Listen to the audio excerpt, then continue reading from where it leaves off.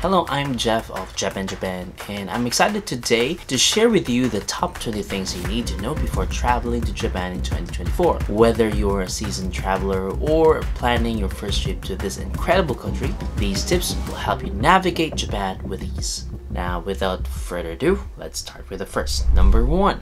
Geisha district fights back against over-tourism. In response to complaints about misbehaving tourists, Kyoto's renowned geisha district Gion is taking measures to combat over-tourism by closing off some private property alleys. Now, tourists often crowd the narrow streets, following tour guides for extended periods, prompting local officials to install keep out signs in April. These signs, warning pedestrians in both Japanese and English, indicate a fine of 10,000 yen for trespassing. Now, despite covering only a few blocks, the move reflects growing resentment toward over-tourism, even as Japan's economy increasingly relies on tourism revenue. Gion, known for its beautiful tea houses and geisha performances, and of course historical charm, but the residents here are wary of turning into a mere theme park due to the excessive tourism pressure, especially as overseas visitor numbers rebound to pre-pandemic levels. Number 2. The late bloom. Now, this is the time that it's okay to be late in Japan,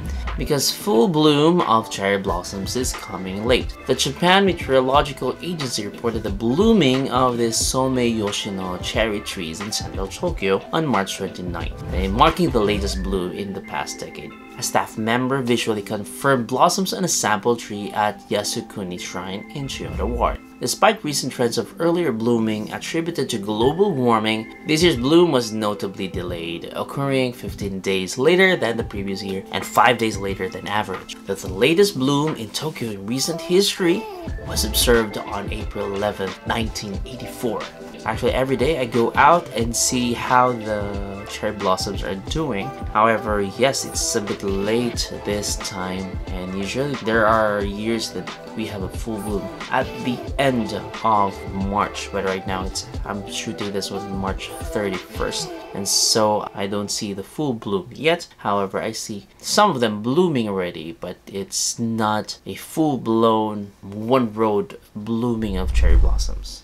Let's go with the third one. You need to be careful with STSS. I hope this is not the same with the COVID or the Corona. However, it is a bacterial infection disease. The Tokyo Metropolitan Government has issued a warning as cases of STSS or streptococcal toxic shock syndrome, I don't know if I pronounced it correct, a rare yet severe bacterial infection. The cases have surpassed last year's count with 88 cases in the capital and 517 nationwide. STSS, often termed the flesh-eating disease, has prompted North Korea to cancel a soccer match with Japan due to concerns over its spread. The infection, primarily caused by group A Streptococcus bacteria, can lead to tissue necrosis and has a mortality rate of around 30%. Now, health authorities urge prompt medical attention for symptoms such as limb pain and swelling, so you need to be careful if you're traveling to Japan. Same with Corona or the COVID-19, basic preventive measures like hand washing and wound care are emphasized. The recent rise in cases is attributed to the highly transmissible M1 UK strain. Now, while individuals over 40 traditionally account for most cases, a surge in infections among those in their 40s was observed in 2023. Now, North Korea's decision to cancel the match and South Korea's caution to travelers reflect regional concerns over the outbreak.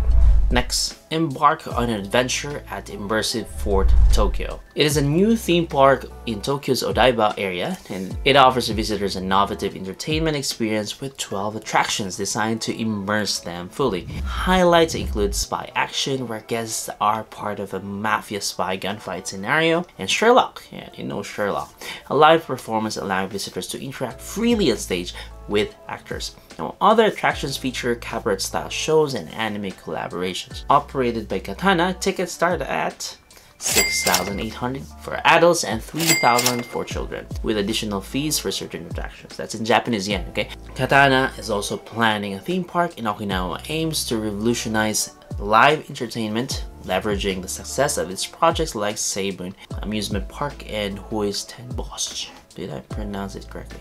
Hope so. Now, Ghibli Park unveils new Valley of Witches, It just opened this March. Now, it is in Nagakute, Aichi-ken, and it's set to open in the new Valley Beaches. It is already open.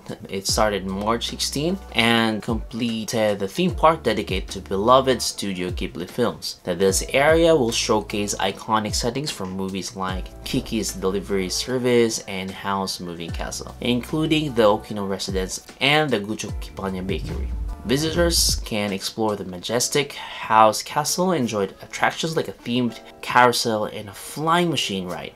Tickets ranging from 7,300 yen to 7,800 for adults and 3,650 to 3,900 for children. It offers access to all 5 areas and various buildings. Additionally, low-speed electric vehicles resembling the cat bus from My Neighbor Totoro will operate within the park, providing a unique experience through Expo 2005 Aichi Commemorative Park, with tickets priced at 1,000 yen for adults and 500 yen for children. Tourists can immerse themselves in the enchanting world of Studio Ghibli. Next is the Team Lab, and it has a new home this year. Experience the extraordinary at the Team Lab at its new home in Asabudai Hills in Tokyo. The immersive art installation invites you to transcend boundaries and immerse yourself in a world of dazzling digital artworks. Now, with over 50 captivating installations, including new additions, guests embark on a mesmerizing journey through interconnected spaces, seamlessly blending art and technology. And don't miss your chance to be part of the unparalleled sensory adventure. And of course, don't forget to book your tickets in advance, as reservations are filling up fast. Let's go to the next one. You need to discover the magic of Tokyo's Disney Sea's Fantasy Springs. I need to call all Disney fans. Tokyo Disney Sea is set to unveil its Fantasy Springs expansion, featuring themed areas inspired by beloved Disney movies. Now, with new attractions, themed restaurants, and immersive experiences, Fantasy Springs promises to enchant visitors of all ages. Next is the Donkey Kong Country at Universal Studio Japan, or USJ. Need to prepare for an epic adventure at USJ's Donkey Kong Country expansion.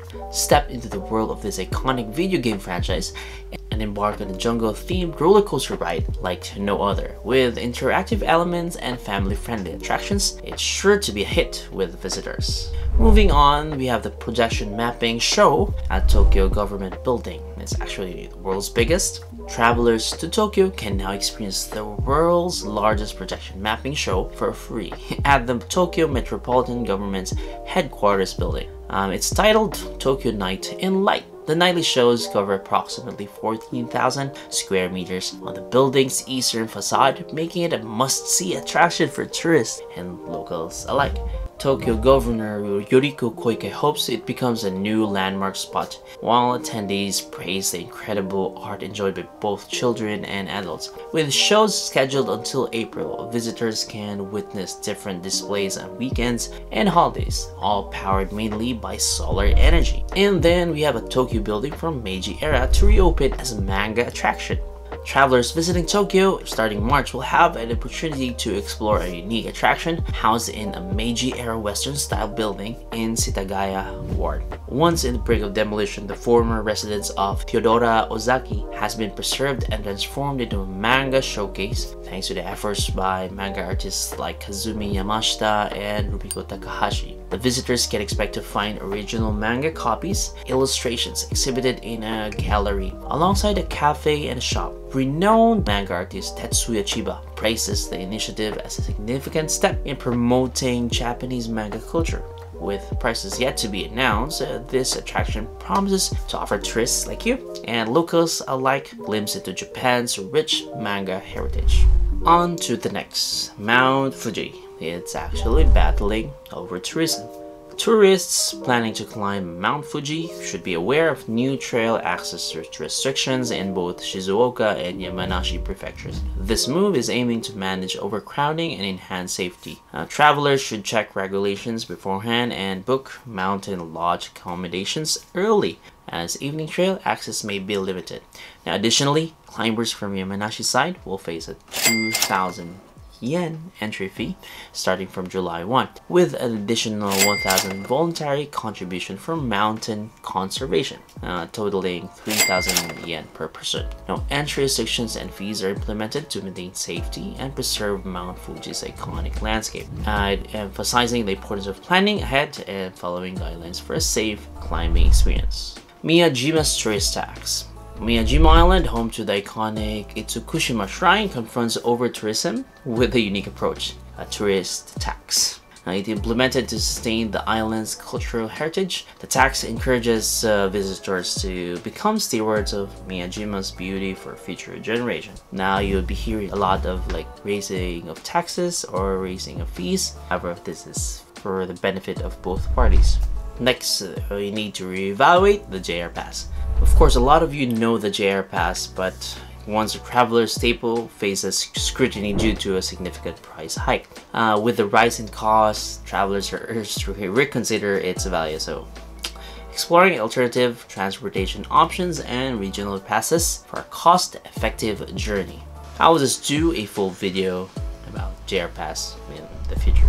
Next, number 14, embracing rural Japan. Now, amidst over-tourism in major cities, rural Japan beckons with untouched beauty and authentic experiences. You need to discover lesser-known destinations where nature's whispers and offering a reprieve from the tourist crowds. And one example is going to Bananosato and Gozaisho, where you can both experience snow and spring on the same day. So, yeah, why not try Nagoya? It's not only Tokyo and Osaka.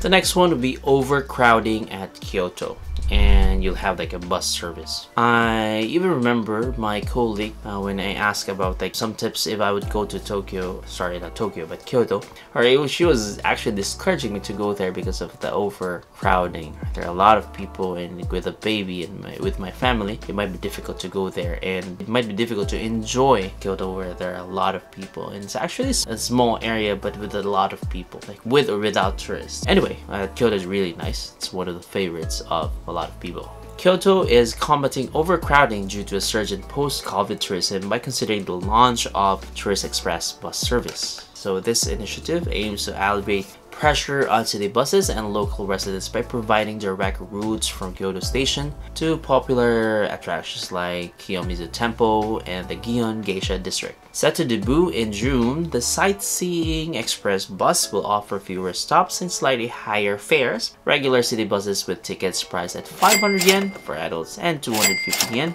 for children. Next one is Hokkaido's Niseko.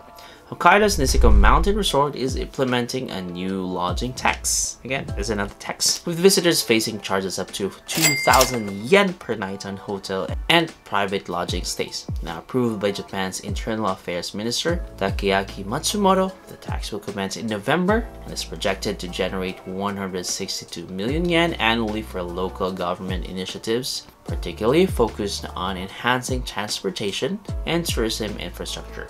The tax structure ranges from 100 yen to 2,000 yen per night, and it's based on the nightly room charge, with exemptions for school-related trips. Originally considering a fixed tax rate, and Niseko opted for this leveled approach to elevate administrative burdens on operators, aligning with similar taxes implemented in Tokyo, Osaka, and Fukuoka prefectures and other municipalities.